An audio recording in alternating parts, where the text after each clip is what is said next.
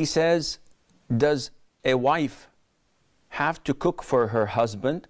What does Islam say about a wife who does not want to cook for her husband?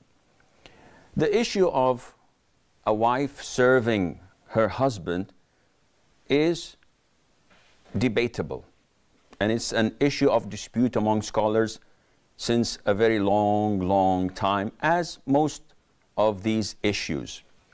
However, without going into details, if we look at the institute of marriage itself, it is very difficult to draw the line as obligations and rights.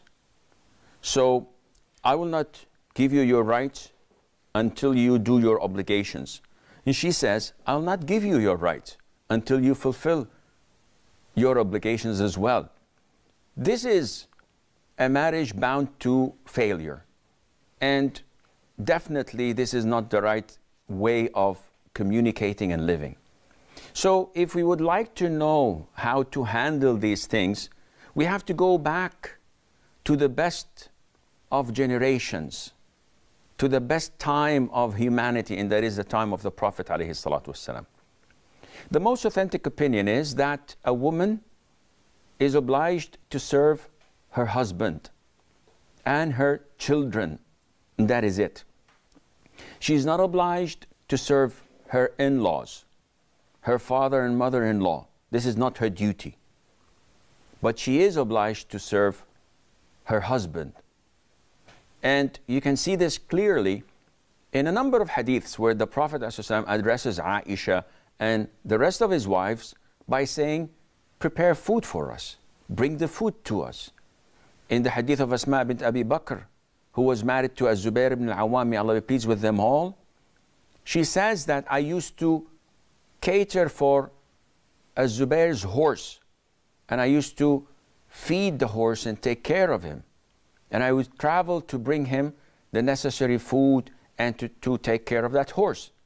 If you look at the hadith of Fatima, the daughter of the Prophet ﷺ, who used to work in her house until it affected the softness of her hands.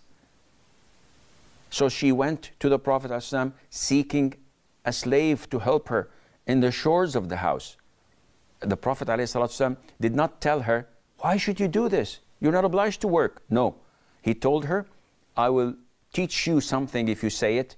It would be better for you than a servant. So from all of this, we learn, we understand that a woman is obliged to serve her husband.